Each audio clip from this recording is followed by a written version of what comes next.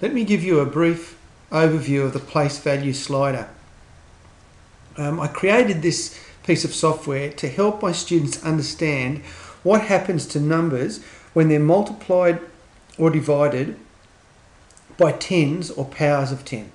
So the purpose of the place value slider is to demonstrate that when numbers are multiplied by, say, 10 or 100 or 1,000, the value of the digits in that number change, and so they have to change their position in the place value system.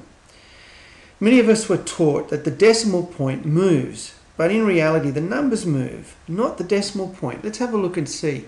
I've generated a question up here like this is it, 5.8 times 100. If we look at the number 5, and I can turn on their place values here, so the software enables you to have the labels or not have the labels up there.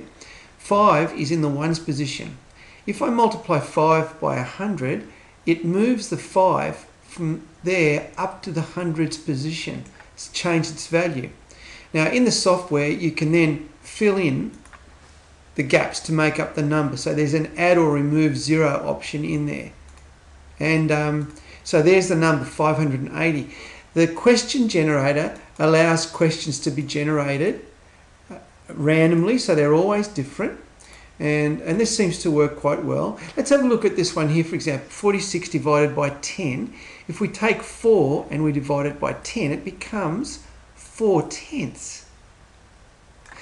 Moves into that position there. So there's our new number. So it just illustrates how this works.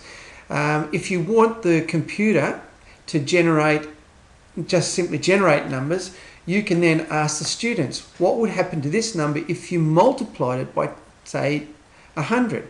And they would say, well, the 1 would be multiplied by 100. It would become 100.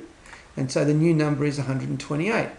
Or, let's try another one. What would happen if you divided this by 100? And so if you divided it by 10, it would move to there.